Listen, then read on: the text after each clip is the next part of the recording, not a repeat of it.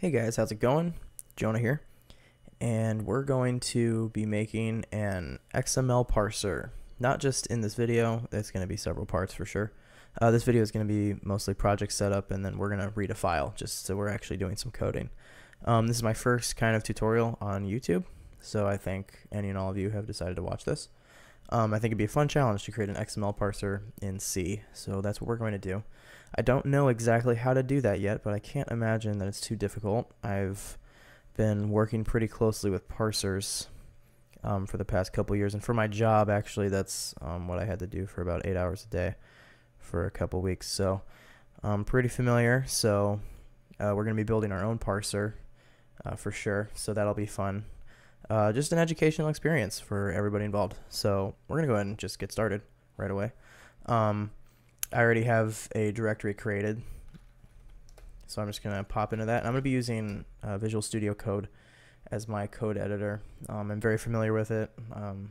I can code quickly in it. So that's what I'm going to be using. You guys can choose to use whatever you want: Atom, Sublime Text, Vim if you're daring. We're just going to go ahead and we're going to start out with the Makefile. So if you want to just make a file called the Makefile in your directory, we're going to put a couple things in here, and this will expand as the series goes on. We're going to have a lot more source code to work with, but for now we're just going to have one sort of file for now. So we're going to do a couple of things here. We're going to do the all. I don't know what these are called, but this is like a target, I suppose, and then there are dependencies right here. So all is gonna require an executable, which we're gonna call XML. We'll just call it XML. And XML, or no, just XML. It just requires this. Why don't we just do all of it? I'm not very familiar with Makefiles. I generally have a template that I made once that I understood about 3 years ago, but I don't anymore. So I think this is correct. The rest I can assure you is correct though. So we're going to have a couple of things here. We're going to have the XML Target. So this is going to be our binary file that we compile. And this requires the object file that we'll be compiling. And in order to get here, we need to actually compile it. And I'm going to be using GCC. If you're on Windows, you're probably going to want to be in Visual Studio. I'm on Linux right now. I would recommend Linux for any C programming. But if you're on Windows, you're going to want to be in Visual Studio, and this will probably all be set up for you. You won't really have to do this, but we're going to use GCC. We're going to call the C, no we're not. We're going to take that. So what this says is to compile, to link this object file, and it's going to output the executable. But now we have to get this somehow, because we haven't done anything with that.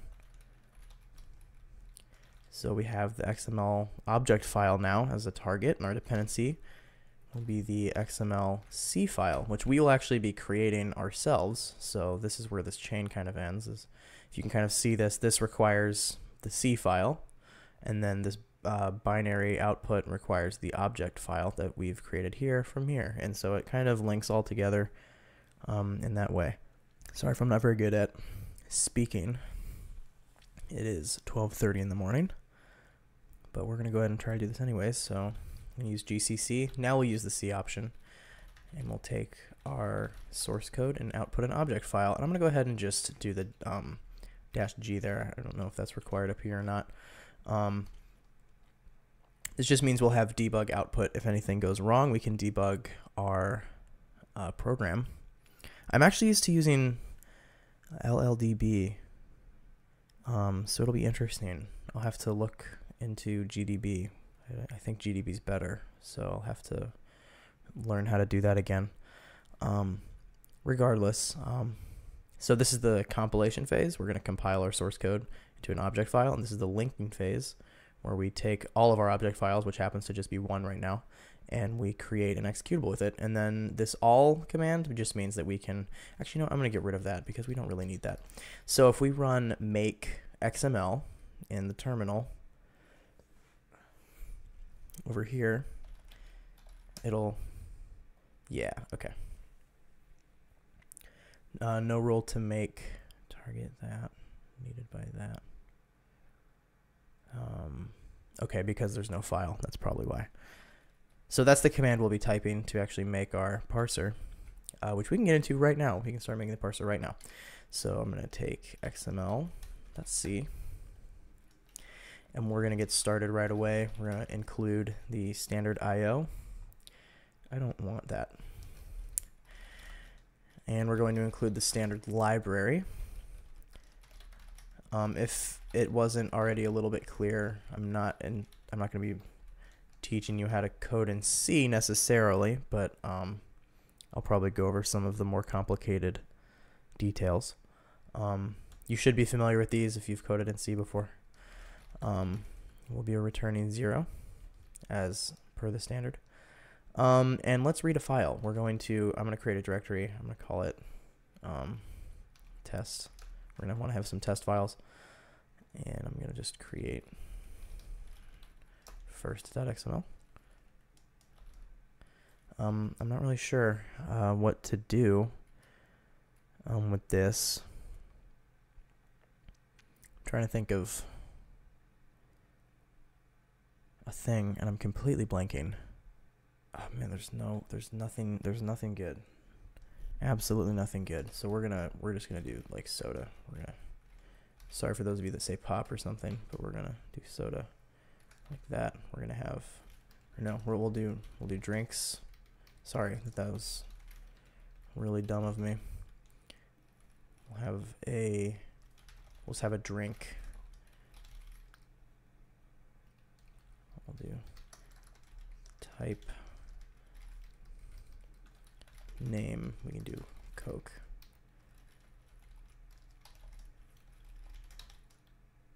Type soda again. I don't really know. We'll do Pepsi. So we just want to load this file, which isn't terribly difficult to do. And we'll eventually have this function in a different file, but for now we're going to do it here. Goodness, it's because I can't see my keyboard with my microphone on the way. I'm not good at typing. Anyway, we're going to have a function. I'm going to call this read file ASCII. We're going to read an ASCII file, which is what this is. And this isn't like a standard XML file, but it's just an example for now, and I'll come prepared the next episode for a better example, but we just need something to read right now. Now come to think of it, we didn't need an XML file to read, but you know, we'll deal with that. So so we're going to be returning the text that we find, that we load, and we need a path to that file, and so we will pass that in. So that'll look like this. We're going to get source read file ASCII, and we'll just go into test first.xml. When we load that, going to go ahead and print it out, and then we're going to free it because we're going to be using heap allocation in here. Probably not best practices. I'm not really sure the semantics of ownership, or not the semantics, the conventions, sorry. The conventions of ownership.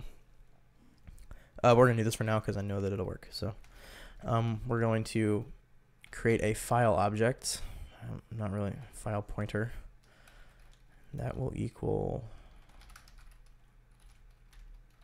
this right here. So what this says is we're going to create a file pointer to a file, which just has file things, and we get that from the standard input output.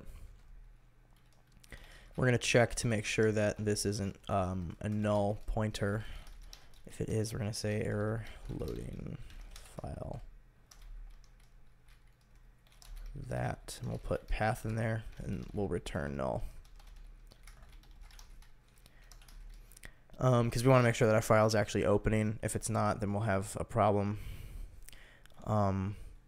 We also need to know exactly how big the file is because we want to load all of it. We need to know that ahead of time. So we're going to fseek, and this takes the file, which is fp, the offset, which is going to be 0, and seek set. What this means is we're just going to make sure that we're at the beginning of the file. And since we just opened it, we should be, but we want to make sure.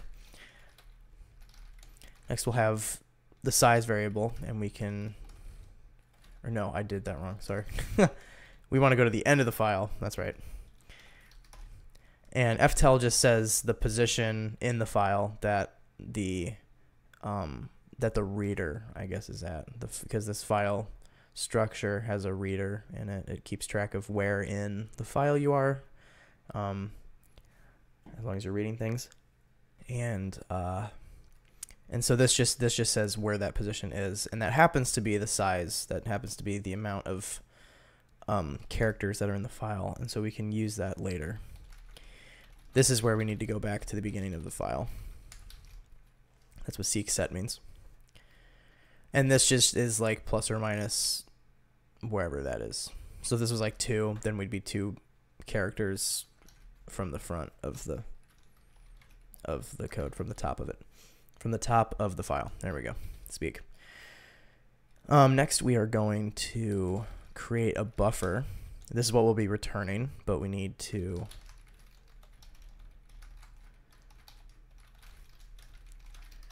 actually allocate that memory on the heap so that we can return it over here. If it's allocated on the stack, it'll become garbage as soon as this function exits, so we need to make sure that we're heap allocating it. Excuse me. In C, you don't have to cast a malloc or memory allocation, but just for code readability, that's what we'll do. The size of a character should just be 1. Oh, excuse me. Almost universally, I think, but just in case, size of a character times size, and that's really all we need. I think we might want to put +1 in here. We'll want 1 extra byte for the end of, or for the null terminator. We will read into the buffer size amounts, right? No. 1 size, and then the file pointer. I think that's what it is. Basically, that just being we're reading into this buffer, reading that. Each byte is a byte long, technically just a size of character. Size is how many of those, how many bytes are we reading, which is, we've found that out by going to the end of the file and seeing how many bytes there were. And then we're going to do it from the file pointer. We can close up the file now, which frees all that memory. And the last thing we're going to do is we're going to come over here and we're going to go to, because we allocated 1 extra byte, so we'll go to that 1 extra byte because array started at 0. So we can go to size, and that's basically size +1. And we will null terminate it. We will return the buffer. And that should be it. So I'm going to go ahead and just hope that that's right. I'm going to make XML. As you can see, it compiled everything for us. We don't have to run these commands. And like I said, we will modularize that code to work in our favor so that we don't have to edit the Makefile anymore. It will just keep track of all the files for us. And so now we have an output. We have a binary we can run. We will run it, and it loaded our file perfectly. Look at that. It looks exactly the same. And that will conclude the first part of this series. Sorry that was a little bit lackluster. I kind of did this spur of the moment. Not much research, but I figured file reading and Makefiles, those aren't too hard, so we'll just start with that. We'll actually get into the actual parser in the next one. We'll be creating our own lexer. We will be parsing via lexical analysis, which is really fun. It's really hard sometimes. It's very difficult to debug at times, but we'll get through it. That'll be a longer one, but we'll get through it, and And that'll probably be a lot of, well, we'll have to add things to it, but we can get very basic things down. Like we can get this, you know, and maybe we can get this, and we'll find a way to programmatically define that. So thank you guys so much for watching. If you're a fan, please like and subscribe, and I will see you guys next time. Peace out.